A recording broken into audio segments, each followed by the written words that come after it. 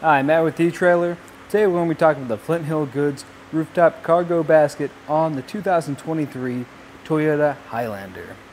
Now this is going to be a great option if you can't really fit any more stuff inside the back of your vehicle, or you just don't want to just because maybe it's a little bit dirtier, maybe it has sand, water, snow on it. Then you'll be able to store that up top so it's kind of away from everything else. Our carrier is going to be made of steel, and it's going to have a black powder coat finish to it.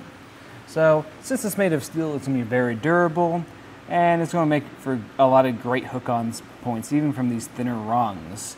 But since it is made of steel, anywhere that it's kind of gets scratched and that black powder coat finish comes off, that's going to make it more susceptible to corrosion.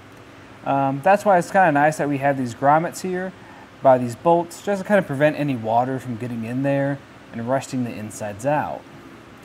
Another nice feature about it is it can hold up to 165 pounds.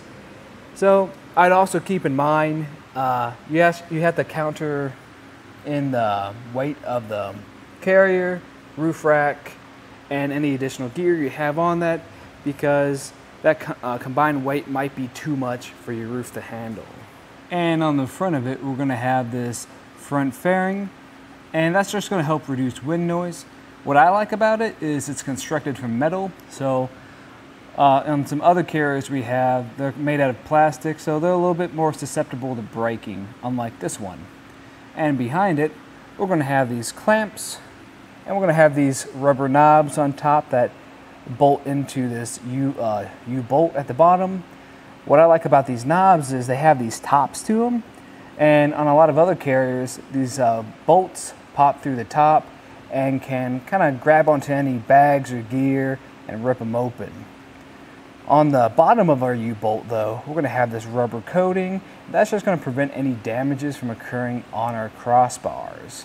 As for how it's going to sit on top of your system, it's going to add just about a little bit over 5 inches to, from the top of your crossbar to the top of your basket.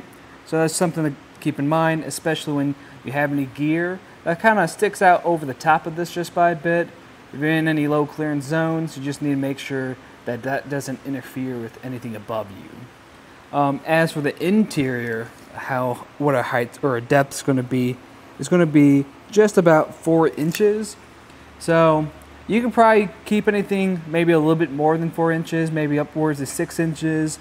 But if you keep going higher and higher, it's going to be less stable.